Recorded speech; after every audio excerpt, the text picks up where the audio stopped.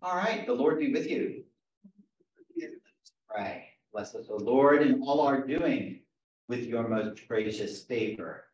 Open our eyes to see your hand at work in the world about us, and bring us to the glory of your salvation. Amen.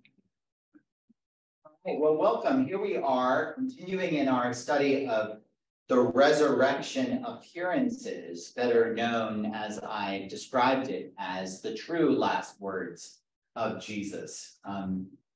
The title of the class really comes from the idea that it is often said or often remembered on Good Friday that the last words of Jesus are the ones that he spoke from the cross on Good Friday.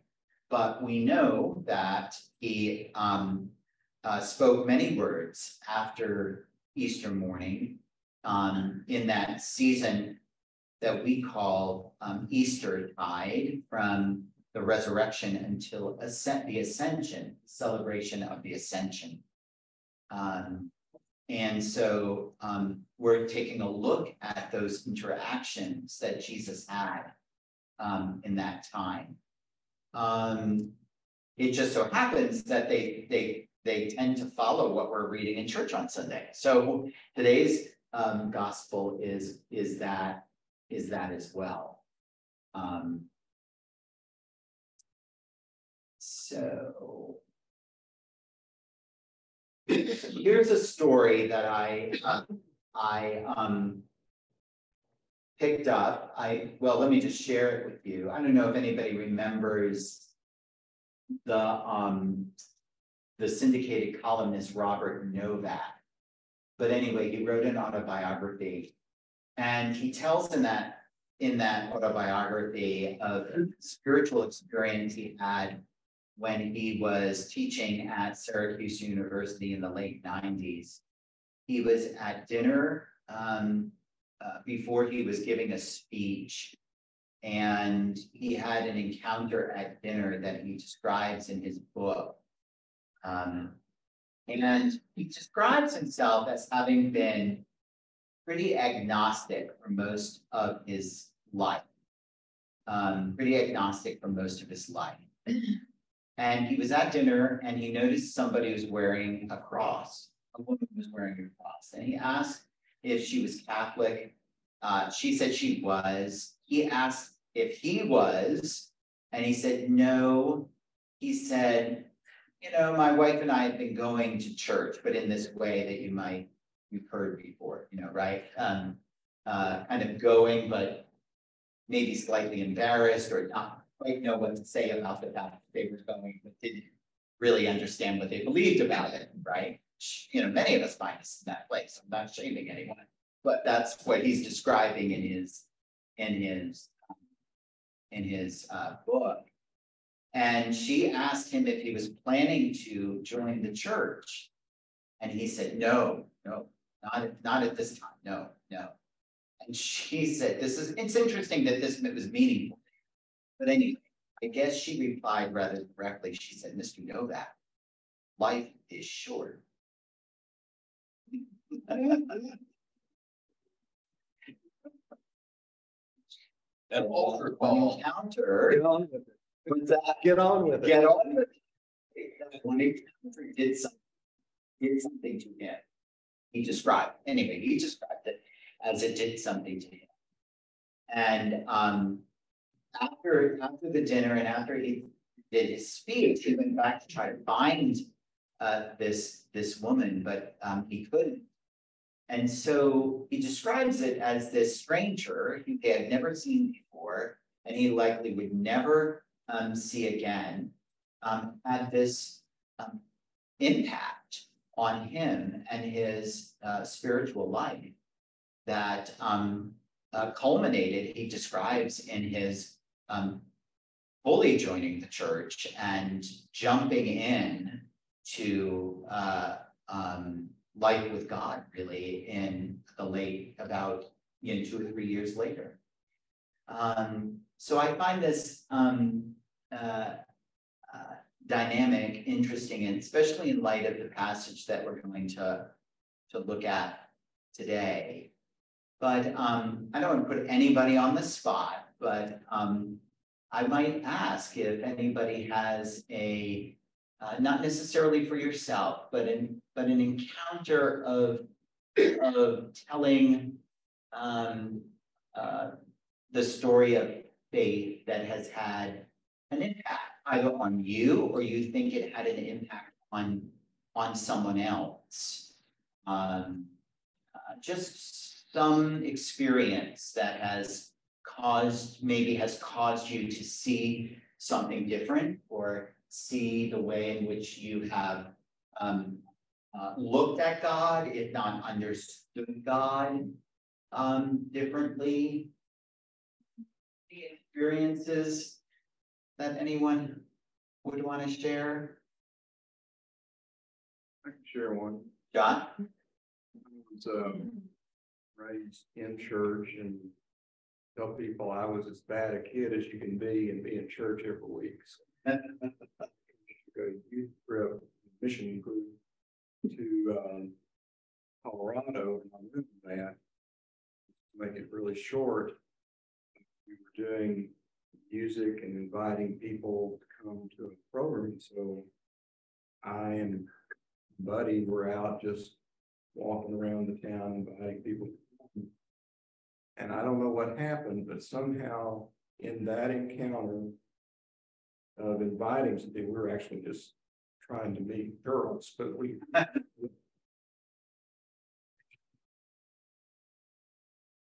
church, it was like God exploded my awareness and consciousness. And that was the turning point in my spiritual life. And I can't explain to this day, but it was somehow that offering just a simple invitation to others that God turned around and used to awaken my heart. Yeah. So I can't explain it, but that's what happened. Yeah, absolutely. Absolutely. When I was a little girl, my family, we were all in a car, a big green Oldsmobile, I remember. And it was my mother driving, my oldest brother in the front seat, my baby sister. And then there were three of us in the back seat, and there were the two dogs. We had two little Pomeranians. We were coming from Maine to North Carolina. And somewhere along the way, and I can't remember what state it was in, it was perfectly clear skies, beautiful weather, etc. And my mom lost control of the car. And the next thing I knew, I remember looking up out of the window, and my brother who's sitting next to me just jumped on top of me and just pushed me down into the floorboard. But as I was going down, I said, "We're okay. I just saw God's gonna, clear the way for us." And I was little whenever I said that. And then the next thing I knew was, bump, bump, bump, we go down this bank, etc. And it was all over with. And when we got out, everybody had stopped. This is back whenever everybody stops for you. They just don't put it on. And everybody stopped wondering, were we all right? Of course, we were. The only thing my mother had was a scratch on her arm, and all of us were fine. And when the emergency service people came, they were saying, "Okay, who's injured?" And all, we were all sitting there, "No, we're not injured." After it was all over with, we looked up, and I mean, the traffic was so bad, and it was on interstate traffic. She had gone through, she blew a tire is what it was. And she had gone through all 4 lanes of traffic down an embankment. And if we'd gone like 50 feet farther, we would have really crashed down. Yeah. And I just remember just being so calm and just saying, God was with us. And my mom would just look at me, and I said, I just said a little prayer and God was with us. And mom just shook her head and said, "You've always had that blind faith. I've never understood where it came from." And that was something that just, I've always remembered. So anytime I get into, a real panic kind of thing, I try to remember that particular time of where, as a little girl, I just said, God was with us. It was just fun. So.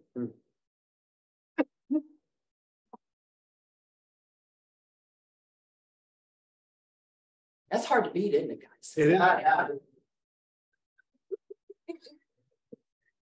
Anyone? We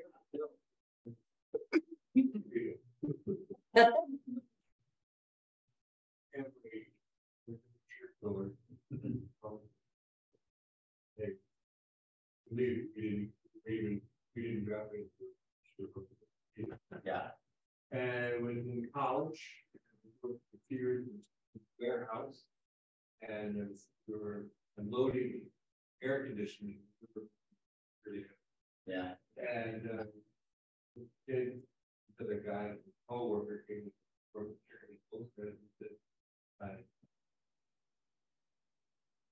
you were walking out. And when we were at church, I think so. And I remember them saying, you know, come on down, and all that. That and you and then,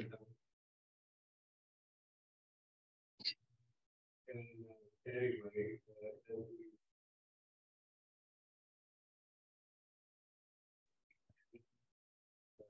really guys. Somehow something did there. The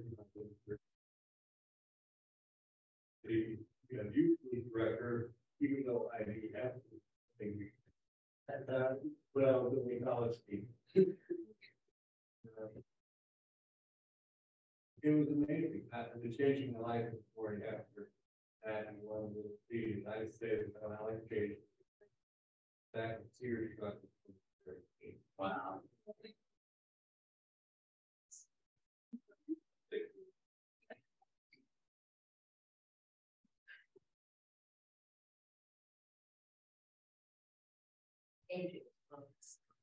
Really, in my life. You never see them give something in that interaction.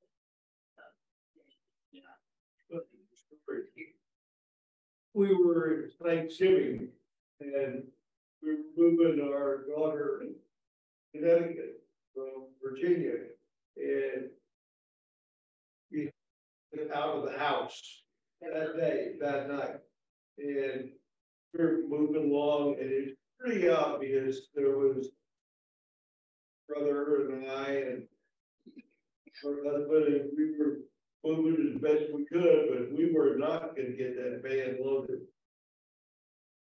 And out of the blue, a guy comes walking up, offers help. Yeah. We got it done, and he disappeared. Angel. Angel.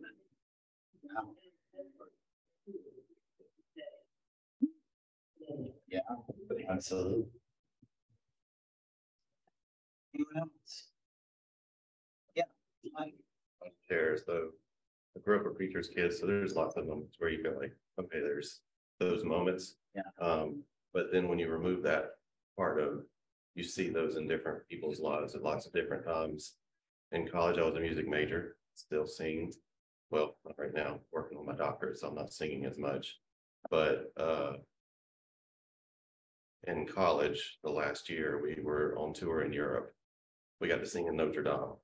Professor had written a piece of music, Magnificat, set it to music, and we were singing with just magnificent organ up front. Was going on, and in the piece, there's a part where it says "Glory to the Father."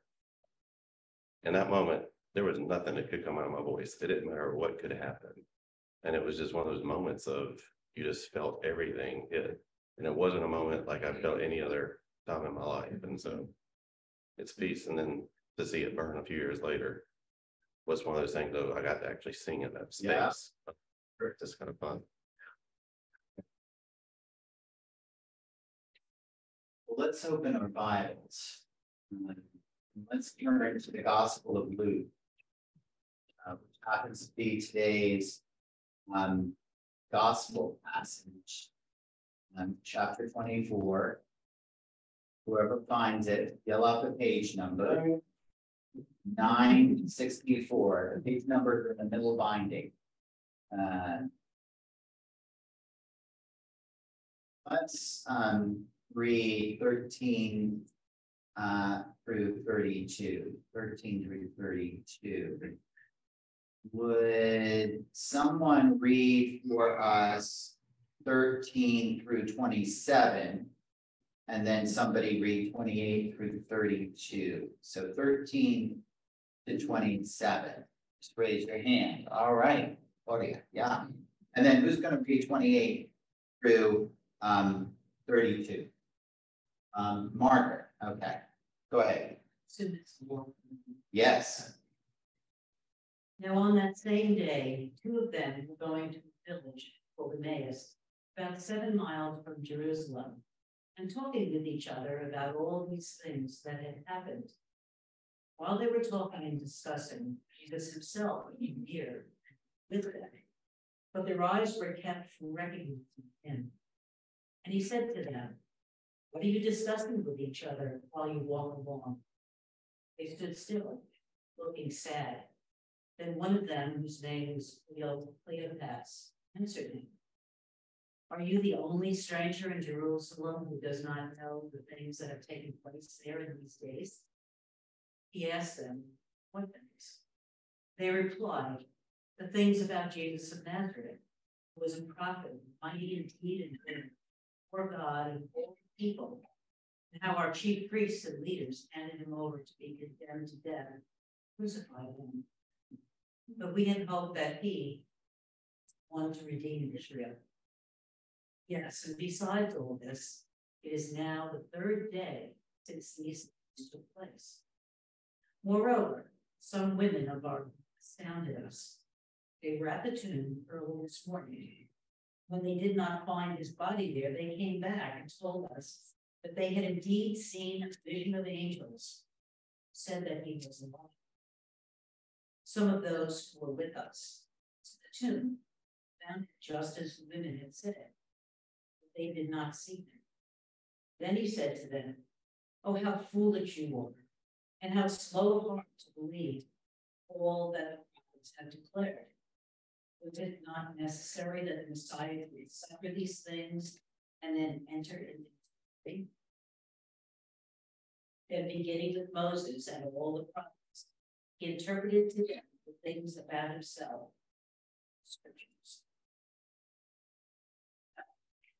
As they came near the village which they were going, and as if he were going on, but they urged him strongly, saying, "Stay with us, because it's almost evening and the day is now nearly over." So he went in to stay with them. When he was at the table with them, he took bread, blessed and broke it, gave it to them. Then their eyes were opened, and they recognized him, and it vanished from their sight. They said to each other, "Were not our hearts burning within us while he was talking to us, while he was opening the scriptures to us?"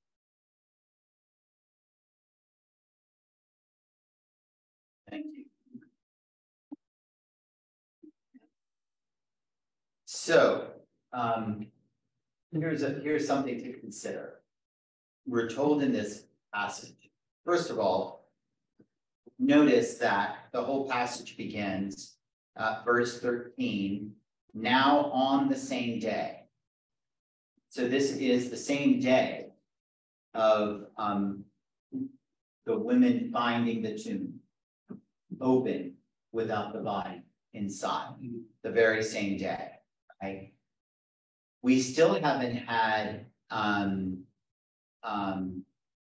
a real kind of understanding among Jesus's disciples of the resurrection here. And so it starts on the same day. And we notice that these disciples, the text tells us, was kept from recognizing him.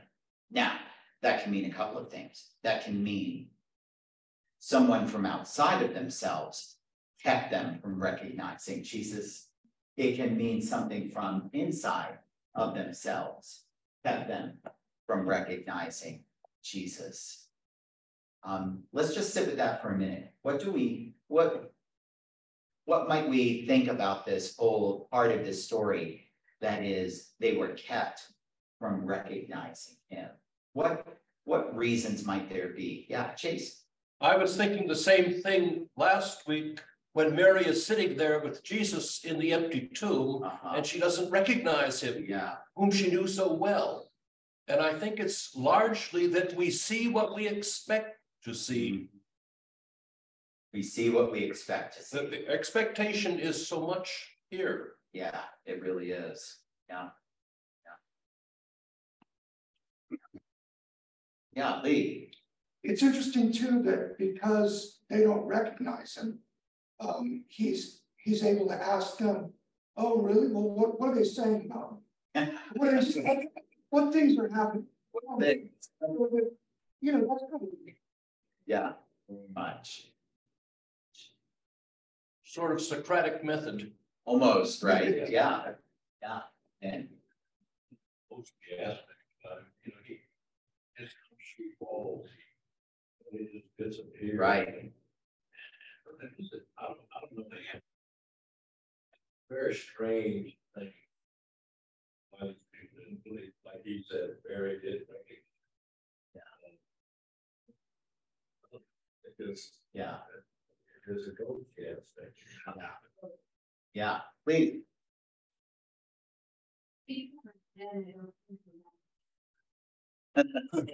Really?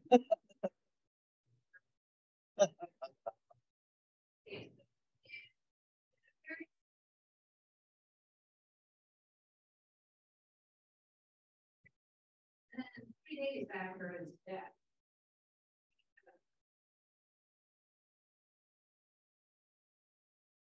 Yeah. This is the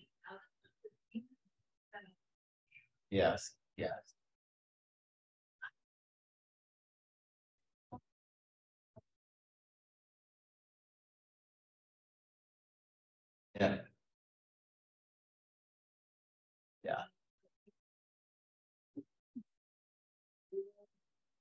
Dead is dead.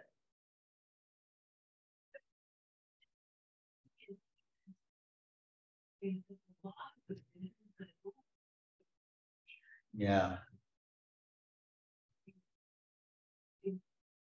all these people think Yeah. people are comfortable with something they know is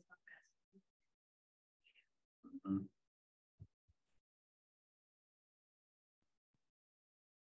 idea of following resurrection. Yeah. It's radical. It's right. Yeah. And none of these thoughts were original with me, but maybe getting ready to connect with Richard. No word. Marcus Williams. Of course. They are prevented from seeing him for whatever reason. And he has a Socratic moment where he's teaching them. And then they recognize him in the breaking of bread. And so it is the gathering together of the community, the four shadows, the communion gathering, the church gathering. And so it comes together, I suppose. The pieces come into place when you are gathered in community with the breaking of bread. Yeah, absolutely. I think some of it was part of the age-old question: do we come to faith solely of our own will, Right. or is it interaction of the Spirit? Yeah. That's a really actually the question here, isn't it? I mean, it's a real aspect. That actually foreshadows our church service as well. We have the liturgy of the word where Jesus is explaining scriptures to them, Right. and then the Eucharist, the breaking of bread. That's right. Absolutely. I mean, these men were describing what the women were telling them. I'm assuming when this Mary reference. Yeah. The gentleman behind me was describing some stranger leading him to Jesus, but he just, doesn't even remember his name. I mean, I'm not picking on you or anyone. We've all had encounters like that, and yet, why not believe? I mean, why doesn't it happen? I don't know. Yeah. Yes. Yeah, Margaret. and he said we had to change the bid. It's so comforting to know that these people that knew him intimately didn't know he was there, so he's friend was. And I thought, well, that means he's there, whether I recognize him or not. So Jesus is present with me, and I don't have to, I mean, hopefully I will. Right, but that's a very profound reflection on this passage. The presence, yeah, this has been in faith Christianity for a long time, right? Does God only have power by us recognizing it and describing God? Right? Is that the only way God is? And we don't want to go down this. This is not the class to go down this road too far, but right, there are branches of Christianity that God has no power unless you see it and know it, and recognize it, and claim it. Right? That's the kind of I have decided, right? Till I decide, God has no really power in my life or in other people's lives. And then there's the other that is, more of the kind of God's power is unleashed upon the world in the resurrection. And I can't stop it. I can't even stop it. Right? That it's happening, even if I want to say, leave me alone, go away. Yeah, like back in thought. And I'm not saying it's only either or. I'm just saying, there is this aspect in this story that God has come among them. They didn't invite him. He showed up. He also didn't, I mean, he does say, right, one of his words after the resurrection is, oh, how foolish you are and slow of heart to believe all that the prophets have declared. Was it not necessary that the Messiah should suffer these things and enter into his glory? So there's a statement from Jesus after his resurrection. Maybe that's an explanation. We don't observe, though, in this story these kind of like philosophical interactions, like a philosophical engagement. Well, let's talk about this stuff. Let's debate this, right? We just see the encounter. We see the relationship happen, as Ed is pointing out. Let's sit down and eat together. Which is again different from that type of very prevalent, sometimes understood as spiritual engagement in the day of a philosophical, Socratic kind of engagement of debate, right? And from the debate, we may learn something, which may feel spiritual to us, but it's what we read here is still different than that. Yeah. Scriptures. Do you think it's referred to the Messiah should suffer in glory? I know that's the thing in Isaiah and something in Isaiah. Always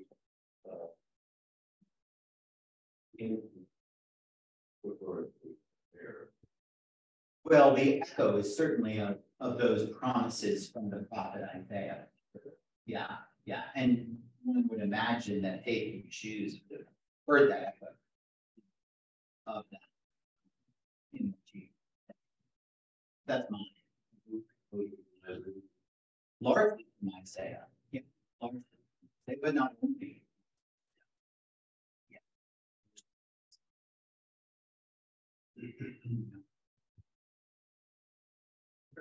Yeah. You express it, I think, when you say, could be any argument raised. Maybe this could be this way, but that it was a mythical or a given population. That way to make it real, what he was saying. In other words, when you talk to me, that you get into a philosophical argument. For instance, you could put me out in the garden and clear blue sky. I feel the presence without any question. I mean, could it be something trying to make point that they were trying to make? Maybe man is just a myth that was used by the prophet. I don't mean to be heresy here or anything. Well, you get really close back.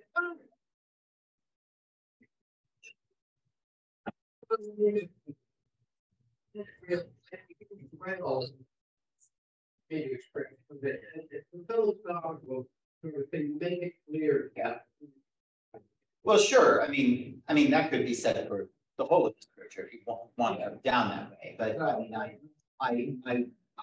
you know, we have, just for my sake, you know, these stories have a lot of believability in them. They appear at multiple locations. And so I mean, I don't think we have to go down that road in order to sit with them and hear the experience of Christ in them as well. Let's look now, let's go a little bit past verse 28. As they came near the village going, he walked ahead as if he were going on.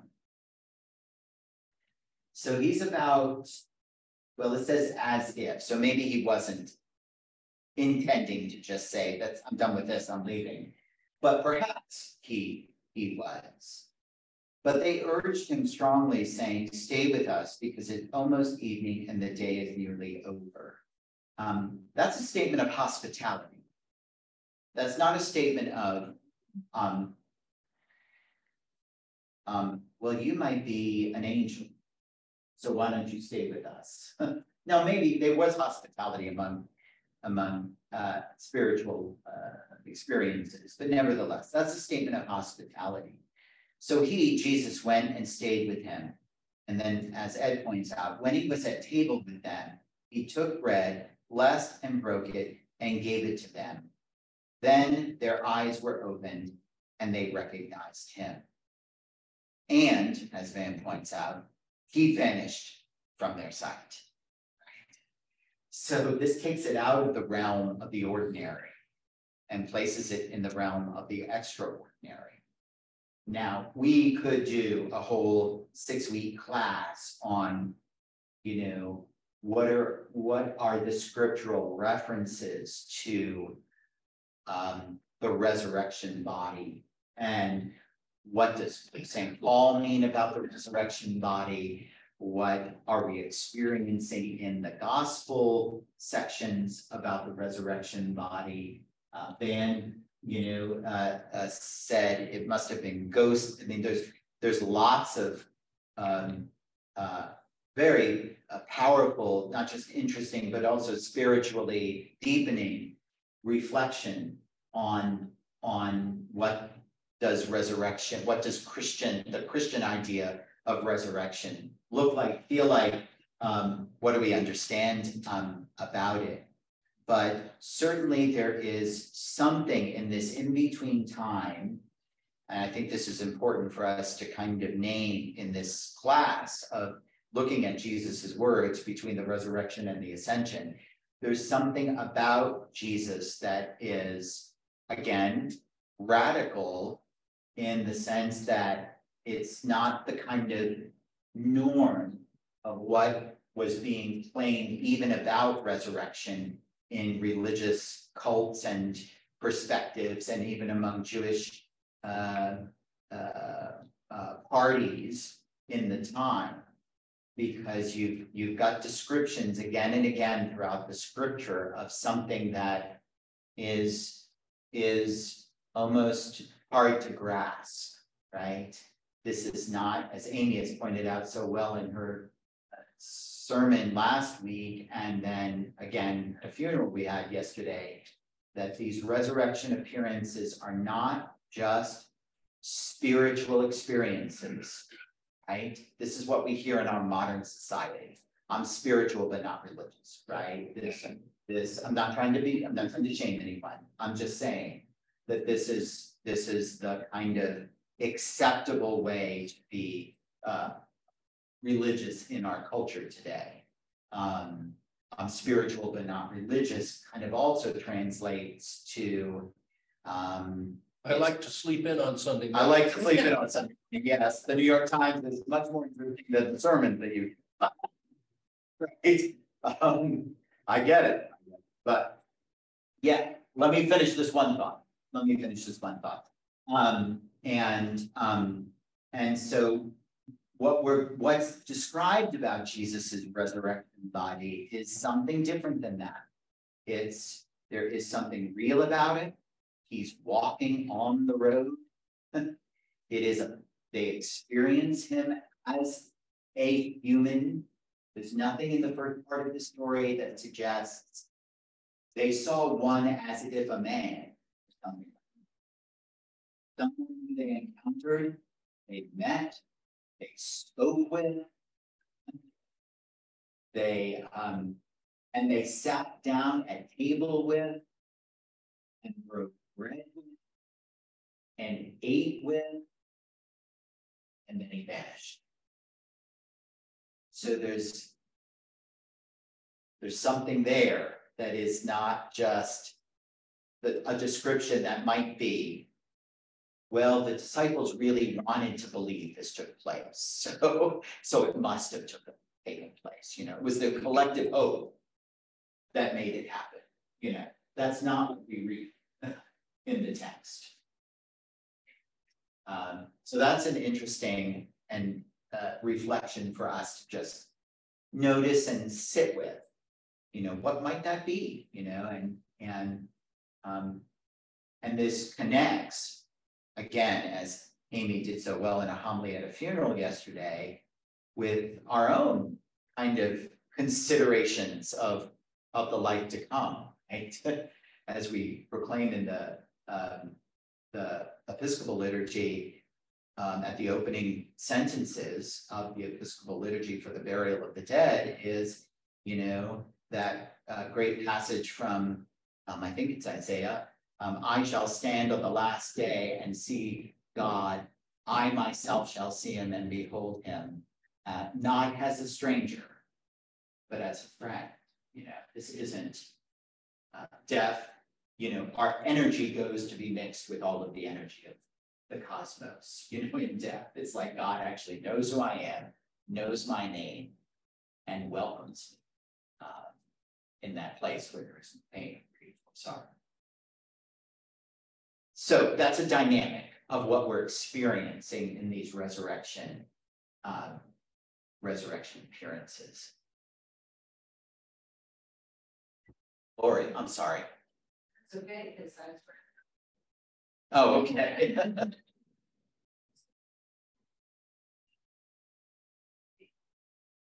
Yeah.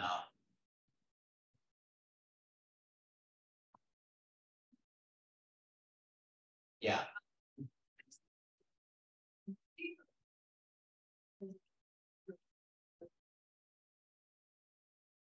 We're arguably,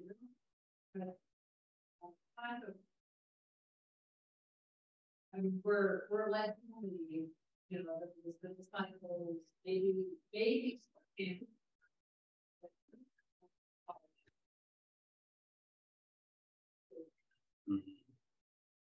so this is on there. And let extended families.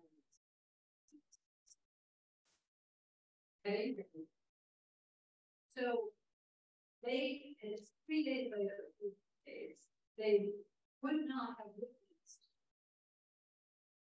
this Passover blessing.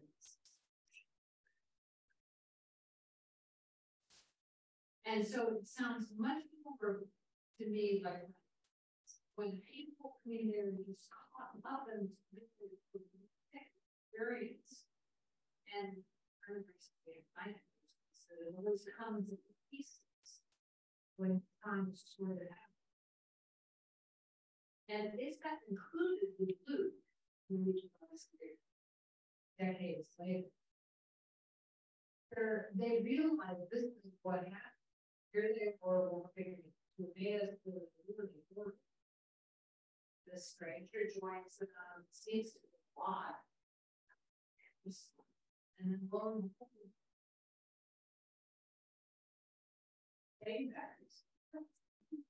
and they're recognizing it because by now, years later, they are commemorating. Yeah, that's certainly possible. It's also possible that they told the story immediately and the story's been carried on. And Luke is retelling. Yeah, right. I've got we have baptism at 10:45 today, so I'm gonna end a little bit early, but let's just look next at what happens here. So he was at table, verse 30, he was at table with them, he took bread, blessed it, and gave it to them. Then their eyes were opened, and they recognized him, and they vanished from the sight. And they said to each other, or in the King James, they said unto one to each other, were not our hearts burning within us while he was talking to us on the road, while he was opening the scriptures to us? What do you think that means? Were our hearts not burning within us? They're talking about just a few hours earlier when they were walking on the road, they didn't recognize him. They're now describing that as a time when their hearts were burning within them. John Wesley's couldn't believe it, walking, that they're thinking, this sounds too familiar now, can't they? Yeah, kind of like how could that be? Yeah.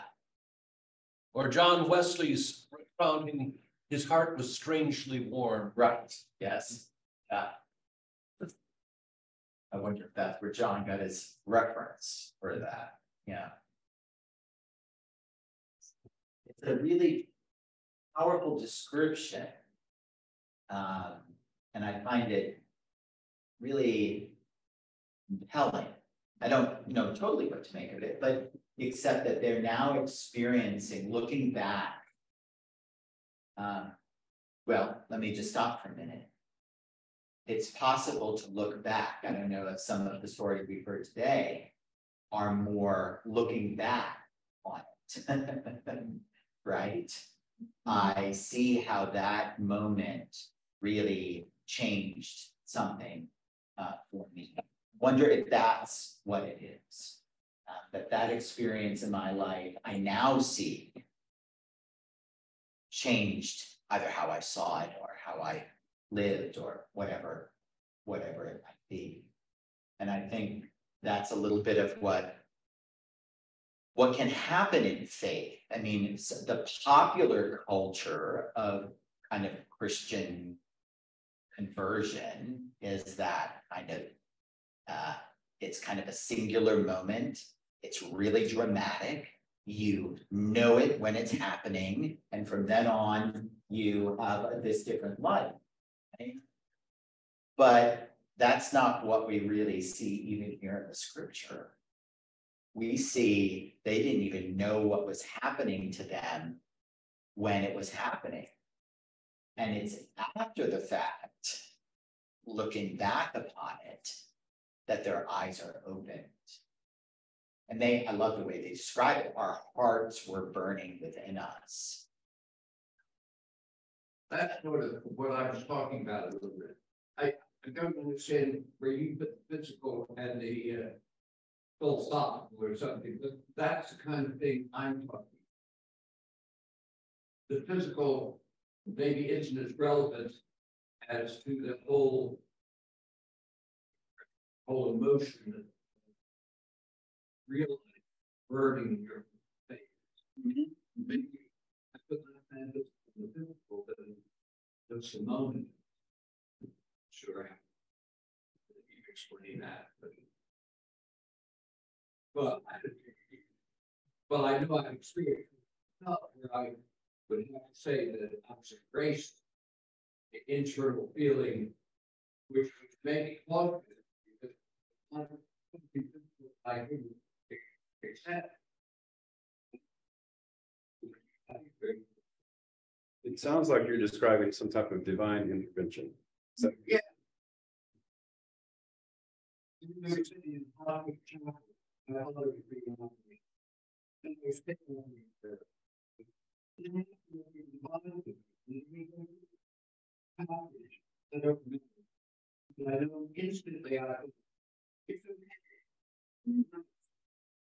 It's not in your hand.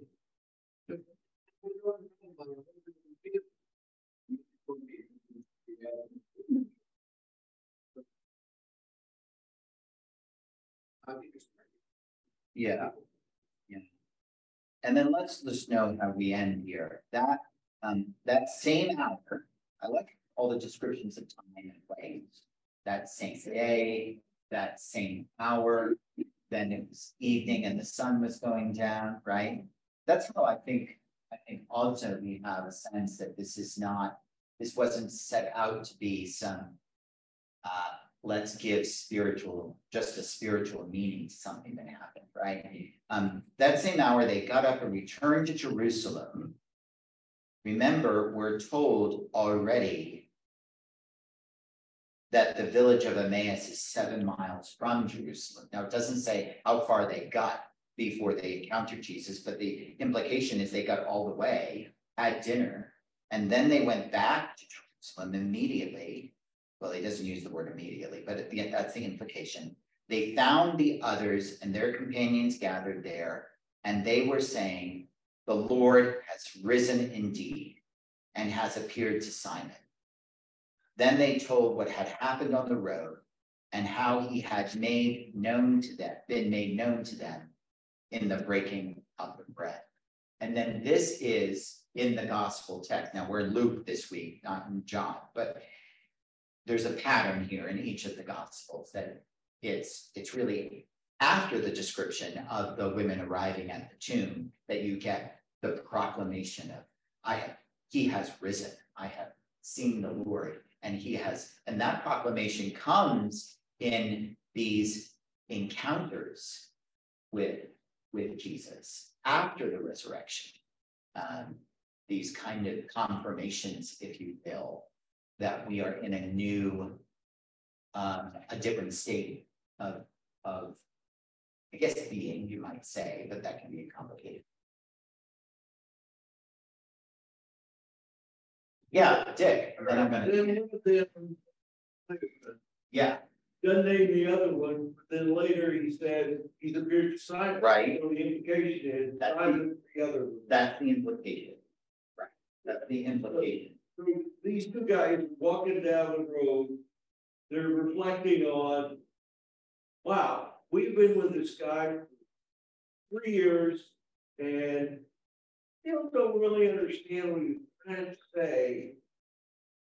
But I kind of get this idea, and then here comes a person who suddenly kind of puts it all together, and they go, yeah, I get it. See, they're not reflecting. I mean, at least the text is. They're only reflecting the Jerusalem that week. Yeah. Yeah. They're thinking about it. They're just kind of flooded with everything that's on. When it zooms kind of like from Palm Sunday.